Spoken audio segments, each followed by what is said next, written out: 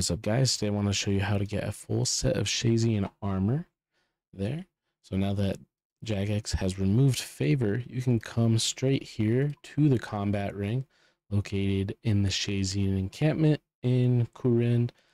For new players, the easiest way to get here is going to be using the Fairy Ring DJR or using the skills necklace there to the Woodcutting Guild, or you can simply just take the bow from Port Sarim.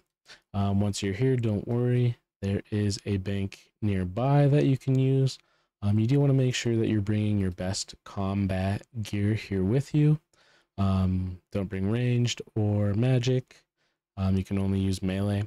Of course, bring a little food, probably a combat potion and some prayer potions, and then just get to work. You're going to start off with the level 1 and go all the way up to the level 5 there. Each one you have to kill 5 times for each piece of armor, working your way up. And I'm on the tier 3 one. You would just go up to that soldier, you'll talk to them and ask them for a fight, and just like that,